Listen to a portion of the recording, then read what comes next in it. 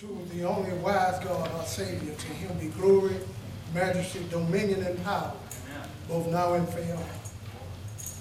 To Pastor Curtis, the angel of this house, and to the officiating minister, Pastor Marshall, to my brethren in the gospel ministry. I work with Brother Ike for a good sum of time, and right now, could all of the workers that are from Intex that are here, can you stand, please? That all the ones that have came out. Amen. There are some others, Sister Miller, that offer their condolences that wasn't able to make it, but I thank God for those that were. Amen. I'm going to say this and then I'm going to have my seat.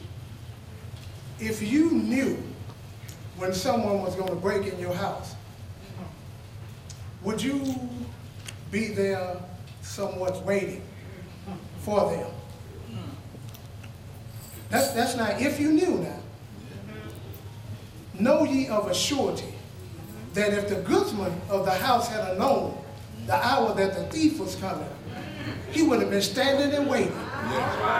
But Jesus said, he's going to come like a thief in the night. No man knoweth the day, no woman knoweth the day nor the hour.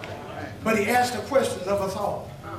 Will you be ready? And that's the question I want to propose to anyone as a preacher comes and the Lord gives him the word to say to us.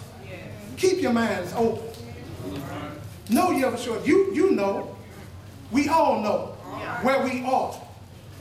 And if you are not saved today and you don't know Jesus, I advise you, I admonish you, I beg of you, I plead of you, come to Jesus before it's too late. Brother Ike has gone on home now. There's nothing that we'll be able to say that would help nor hurt him right now. But to the living, God always keeps a ram in the bush. Yes, he does.